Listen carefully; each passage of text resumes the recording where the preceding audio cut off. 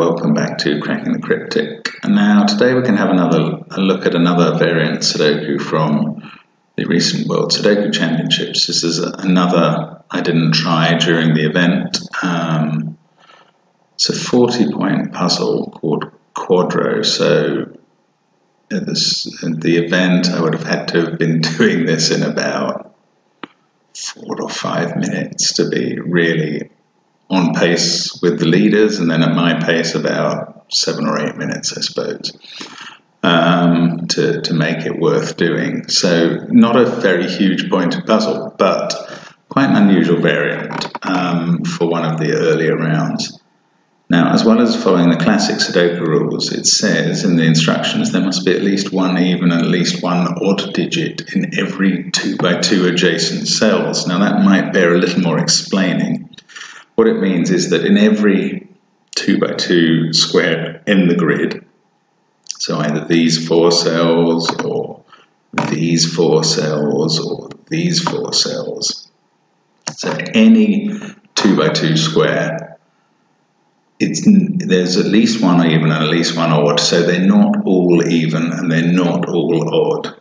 Now, that's probably going to be more useful with the odds, which you obviously have more of those in the grid than the evens, but it's an odd constraint. I think what we have to do to solve this is basically work off normal Sudoku rules, particularly as it's a low pointed puzzle, until we suddenly need the constraint. And that we may not even need it all that often in the puzzle, just once or twice perhaps to finish it off, but we'll see how we go. So having a look at these 5s.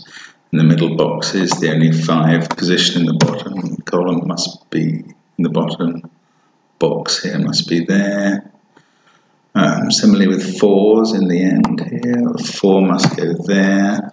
The only place left for a 6 in this box is there. And this is just normal Sudoku rules, remember that I'm following here. I could certainly put in some possible digits as we spot them. That's quite a useful pair actually of 7s and 5s. So that now that those 7s and 5s must fill those cells. There aren't many places left for the 8, but 1 must be either there or there. That puts a 1 there or there. 3, 8 must be there.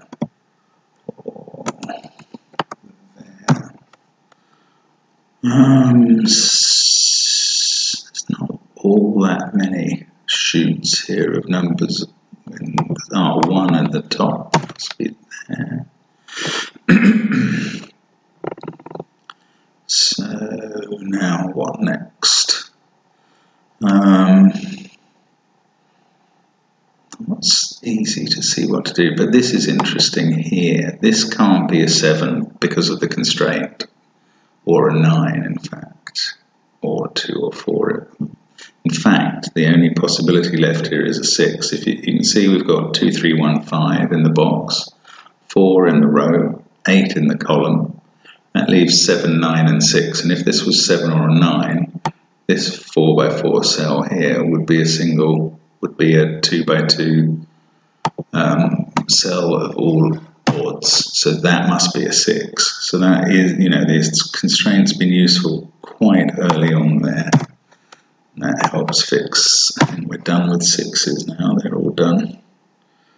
And I mean, again, as I say, we may not use the constraint all that often, but it was certainly very useful there straight away. 4's down. Sorry, that's not what I intended. Sometimes in Sudoku, good as it is, you have to press quite hard to get the number of a cell. 4, and then 4 up here must be in the top row.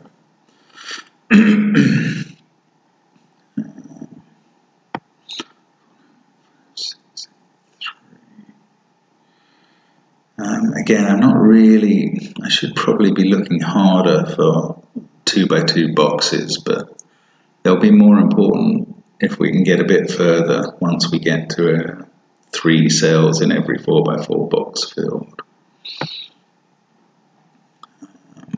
7, 6, 4, 2 must be either there or there. As well, fold them in.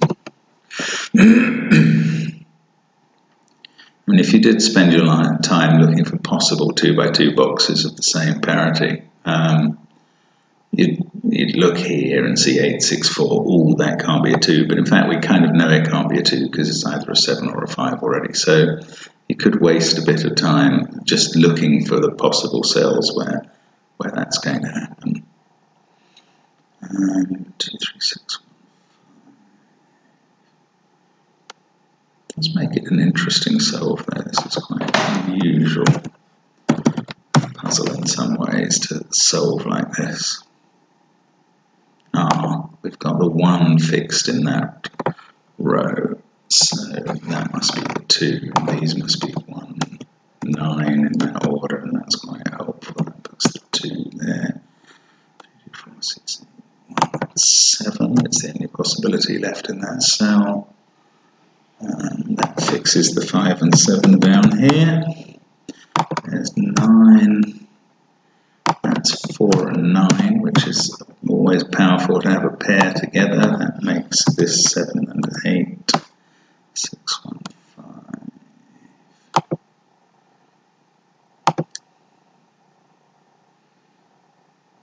One of those is a 2. Don't know about 3s and 9s in those bottom areas, unfortunately, yet. These is all 1. Now this is quite interesting in this box here. Where does the 2 go? Well, it can't go there or there, and the reason is because that would only leave odd digit possibilities for these two, because 4, 6 and 8 are already gone in this box. So 2 can't be there or there. We can see it can't be there because of the 2 here, so the last place for a 2 is there. So again, the constraint has proved surprisingly useful there. And that gets us going again in a way that, possibly we weren't expecting to be using the constraint quite as much as that. But sorry, that's not what I was trying to do. What's the number there? That's 5 or 8. I'm trying to put the 2 in there. These two are 7, 3 in some order. So this is 8 and 5 up here. It must be like that. And we're going along quite nicely now. You can see why this wasn't perhaps a very high-graded puzzle, but it's nice to be able to get through it reasonably quickly.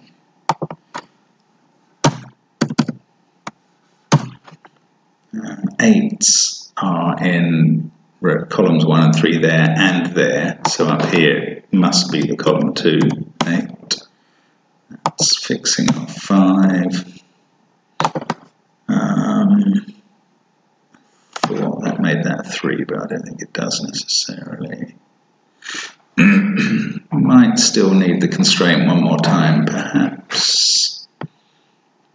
Not sure that I can see where it doesn't disambiguate those or those, I don't think. That must be odd. No, I'm not sure. Just need one more bit of logic and we're probably going to be done here. 2s, 4s and 9s. Sorry if you can see it already and I can't. That one's definitely odd. 2, 6, 5, 5, 9. Just not sure. That's either a 3 or a 7. 6. I just can't see what to do next. No, that could be 4. Thought there was something going on with these 2 cells, but they can't. As long as one of them is even, that's okay, and I can't tell which one that will be at the moment.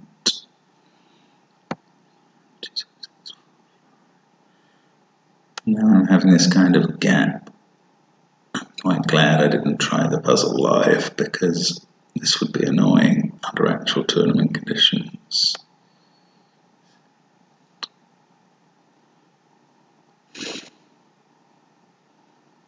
must be missing something. Come on, what am I missing here?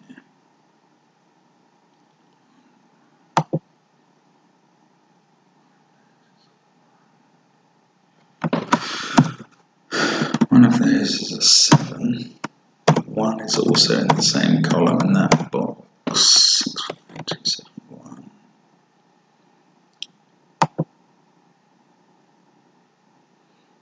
I just don't know. 4 is up at the top somewhere. This one's 9 or 3, but that doesn't quite help me.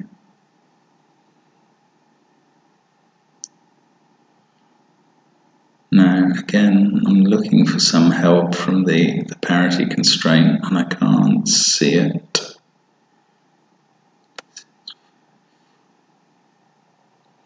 Wow, I'm just missing something here. 5, 6, 8, 2.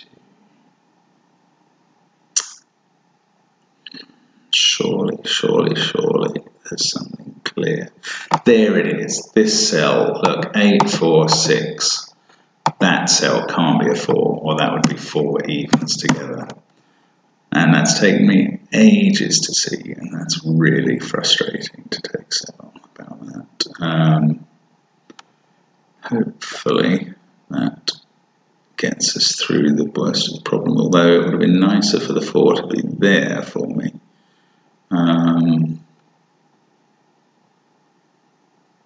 No, maybe that isn't just the complete fix I needed. 2 or 9 there, 2 or 9 there. If that was a 9, this one would have to be even.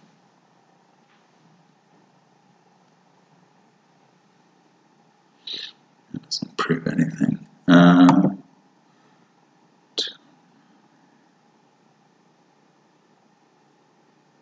Sorry, this is getting a bit dull now, but again, I must, it's very hard to check every 2x2 box, and that's probably the problem. Here we go. Can't be a 4 here because 2, 6, 2, 8, 4. I just haven't been looking for even ones enough. So that starts fixing everything, I think. Sorry, not hitting hard enough to get in the cells. That's 2, 3, 4. And now I think we are finally finishing off. Yeah, I mean, we needed that constraint about 4 times to complete this puzzle, and that's quite clever setting, I think. It's more times than I had thought would be necessary in a puzzle with quite a few givens, and it made it pretty hard. It meant you had to keep looking for the constraint, and that's quite a tricky thing to do with an odd constraint like this. So that's finally getting us to the end of Quadro Sudoku. If you are understanding the rules and guessing ahead, I suspect you did better than I did there, and that's fair enough. But there's the solution. An odd variant. I'm glad that one doesn't come up very often, and I haven't done very well there, but at least we've got to the end. So thanks for watching. Hope you enjoyed that. Do let us know if you want to see more variants, because I do think they're quite interesting. And hope to see you again on Cracking the Cryptic. Bye for now.